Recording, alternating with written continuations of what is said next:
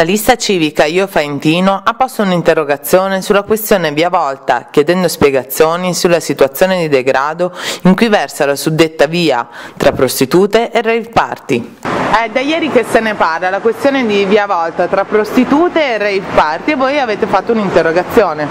Sì, ho fatto un'interrogazione perché credo che la situazione vada un attimino cauterizzata. Ci sono segnalazioni da tanto tempo e fino adesso non ho mai voluto affrontarle direttamente perché comunque il sindaco diceva che la zona era sotto controllo e quindi davo per scontato che quello che diceva fosse l'esatta verità.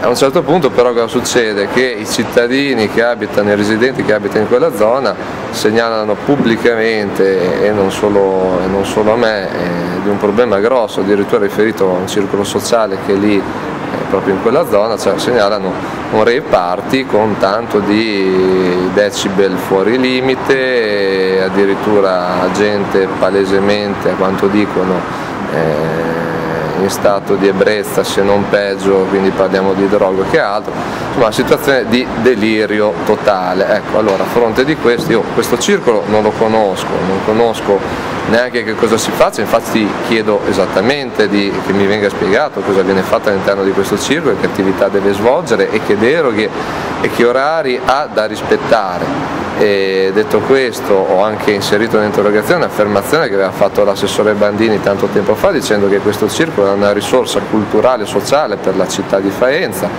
e quindi voglio capire appunto perché viene definita risorsa sociale e culturale della città questo circolo, che poi dopo fa rave party. Un rave party nel centro di Faenza secondo me non ci sta.